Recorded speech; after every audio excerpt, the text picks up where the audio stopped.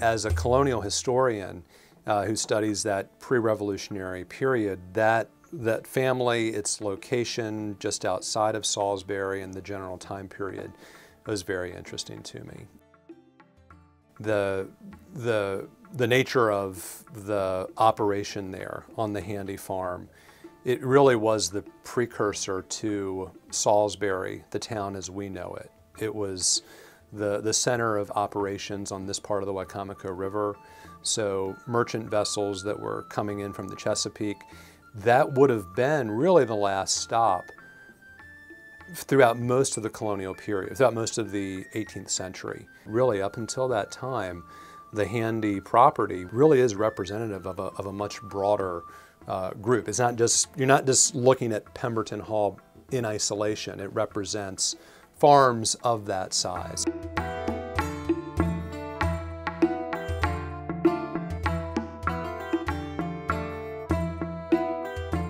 And also, again, as a center of trade, and I don't want to overstate that. It wasn't a booming metropolis or anything like that, obviously, but it was important for any farmers that lived nearby.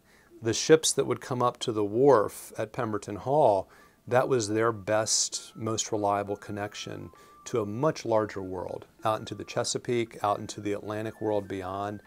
So for all those reasons, it's an important place to study, to visit. It's certainly a nice place to go, just to see something that's been around for a couple hundred years, but there's plenty of importance there.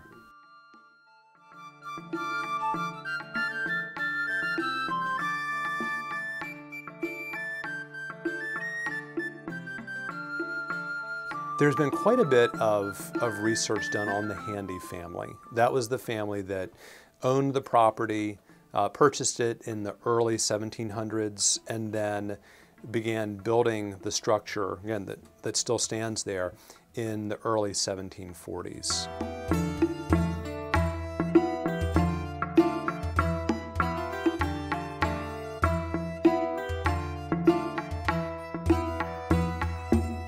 So it was a fairly sizable family. The actual builder of the house, the owner of the house, was Isaac Handy. His wife was Anne Handy. And they came from a large family, Isaac did, but they had many children of their own.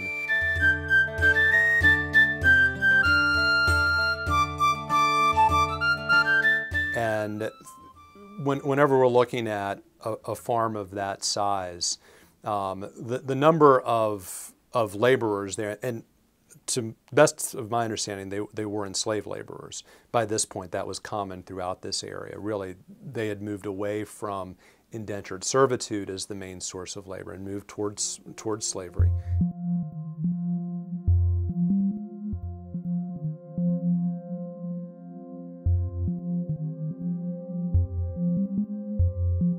We know that there was a slave quarters that really should be excavated.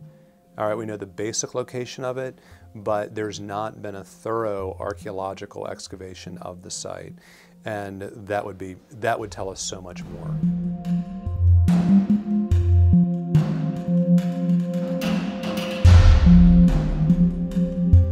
We don't know where the slave quarters are.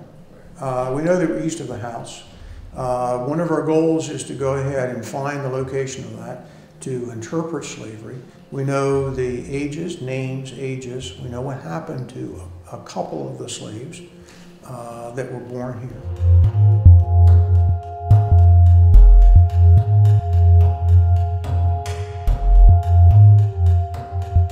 We know basic numbers of people who were there in that status, but as far as the size of the buildings that they lived in, or that would give us a much better understanding. You know, how many people were packed into what we expect would be a pretty small dwelling. It would take some good archaeology to figure that out.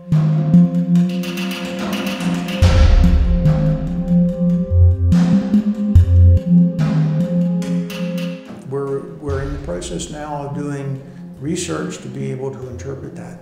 That information is extremely difficult to come by. extremely difficult because it was not documented. They were looked on as property, they were looked on as chattel rather than being human beings, and so they did not record that information.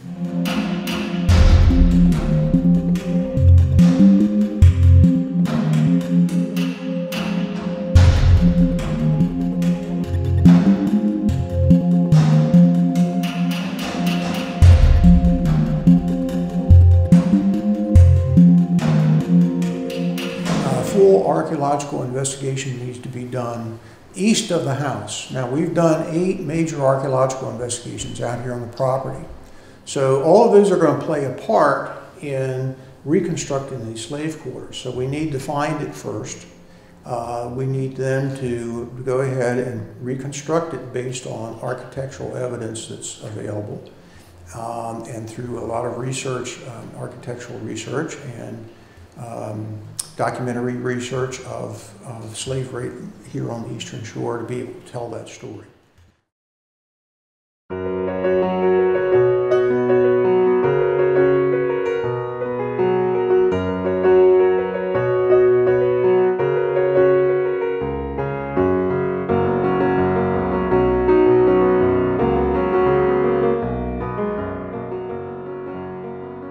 Our major goal of the Pemberton Foundation is education. So, for example, we have in the past years done more than 1,000 students a year on hands-on programs out here. That's somewhat lessened off because of the responsibilities in the schools now.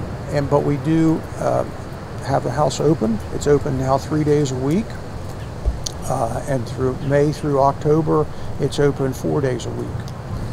And by appointment at any time. We do charge. We have an admission which helps us defray expenses and to do the restoration. So what we're working with now is an attempt to go ahead and carry it to the next plane, which is making it more available to the public for educational purposes.